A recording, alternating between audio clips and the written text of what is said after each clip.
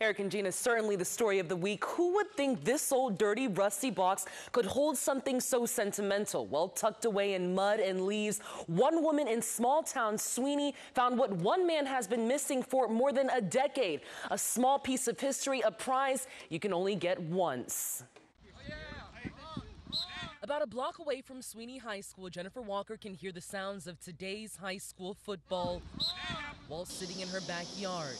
But within this very yard, beyond this shed, fallen brown leaves and dirt, she found yet another connection to those Friday night lights. I saw this old rusted metal box, and it was kind of tucked in the mud underneath the tires. What this rusted tin box held? Well, history. A 40-year-old football state championship ring, Sealy High School's first state championship team in 1978. I mean, this is priceless to someone. Jennifer took her search to Facebook looking for the very name engraved in the ring.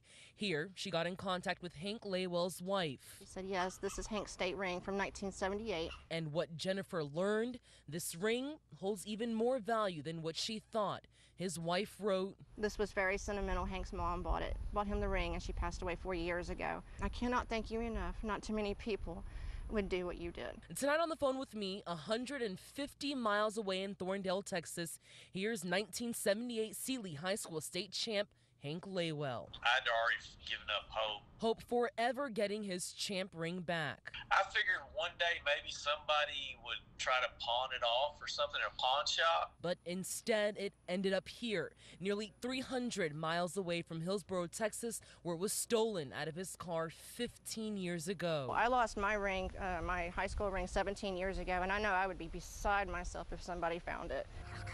And perhaps one day, Jennifer might be so lucky to get hers back too. For now, she'll hold on to this joy, reconnecting one man to that once-in-a-lifetime prize. He has his ring back that his mom bought for him.